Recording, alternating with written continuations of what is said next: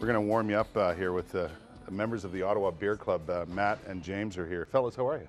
Not too bad. Thanks for having us on. I know you're working on something. You're cooking with beer right now, and some chocolatey good, right? Correct. Yeah. What are you making? Well, tried something different. Generally, people cook with beer. They assume barbecuing, stews, things like that. Yeah. So instead, I went something more desserty, and we're actually making Stout Beer Brownies. Stout Beer Brownies. Correct. How much stout beer is in there? Recipe generally calls for about a cup. Yeah. I've decided to get more of the beer flavor. I actually use 2. Attaboy. Go big or go home. Exactly. Yeah. While you're doing that, we'll explain that a little further, but while you're doing that, James, tell me about the Ottawa Beer Club. What's it all about? The Ottawa Beer Club, we're a group of buddies who got together just over 2 years ago. Yeah. Decided that our love for beer merited getting together on a regular basis and expanding our beer horizons. Right. Tasting, pairing, trying new things with beer.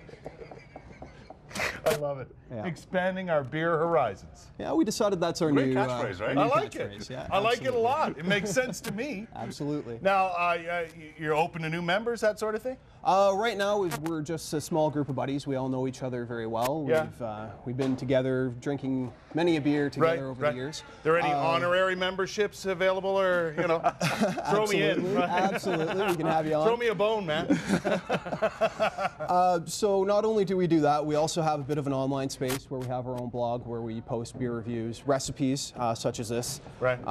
We also have a Twitter account and a Facebook page. Yeah. All Ottawa Beer Club. You can find us really easily. I love the idea of beer reviews, because there's so many new beers. There's microbreweries. There's it's like going to the world of beers at the LCBO sometimes, and you never know. Oh, absolutely. I think it's fun to sample. The microbreweries are something that we're trying to expose a lot of people to. Yeah. Absolutely. Because there's a lot to taste out there, as you know. For sure. Just speaking of which, for this recipe, we went with an old favorite. We decided to go with Guinness, easily accessible all year round. Yeah. However, we decided to bring in a few of the microbrews and the imports that we favor as well, and we recommend trying any one of these if you decide to try this recipe out. I think you should invite me to be an honorary member, because I have been to the Guinness factory in Dublin, Ireland.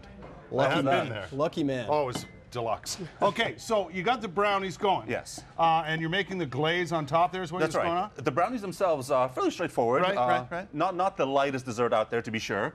Flour, sugar, eggs, butter. You mean they're not calorie-free, is that what you're saying? I try not to count. Chocolate, of course.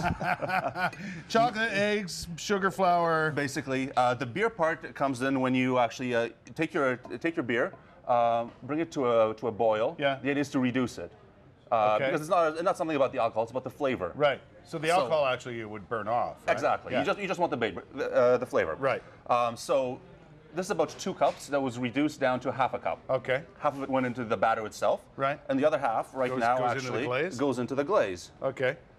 So you're making oh, look at that. So that's reduced Guinness right there? Reduced Guinness. There's already some melted chocolate and butter. Right. For the glaze. Right. Again. So again, not for those who count calories. It's just not this a good is a idea. treat. It's Absolutely. It's something special that you want to have. Okay, so assuming you've done that, you have the finished product over. So absolutely. Here you would. This is the brownie itself. My God, look at your hands are made of steel. You just put them in the oven. Clearly, yes. And took out the brownie. We've been here all morning, baby. Okay, so that's without the glaze. That's without the glaze. This is when all the batter is mixed. It cooks for 35 to 40 minutes. Right. Then the glaze goes on top, obviously. My hands may not be quite that steely. Okay. But a nice steely, dissolved glaze. Right. Goes just over boiling water. It's easy. Yeah, it's actually best way to melt chocolate, just so it doesn't burn. Okay. Something I found out actually through experimenting with different recipes like this. Right. You get and over top that goes. Over top. Look at that. I mean. Can already feel my heart stop. I mean, it looks good anyway, but then you realize, oh wait, it has Guinness in it. We can make it better. And I want to show off the finished product before we run out of time, fellas. Absolutely. Look at this. When done. Look at this. That's what those bad boys look like. When it all sets, you can and cools. That's slice it up and serve.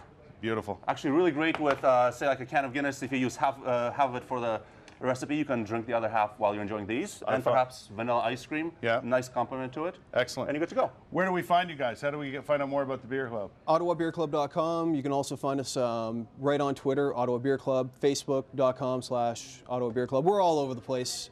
We like to post, say what we have to say, and share what we think about beer. And the verdict? You do good work. You do good work. Fellas, a pleasure to meet you. Thanks for coming by. Glad to be here. Thanks for having us on. Thank you. This is good.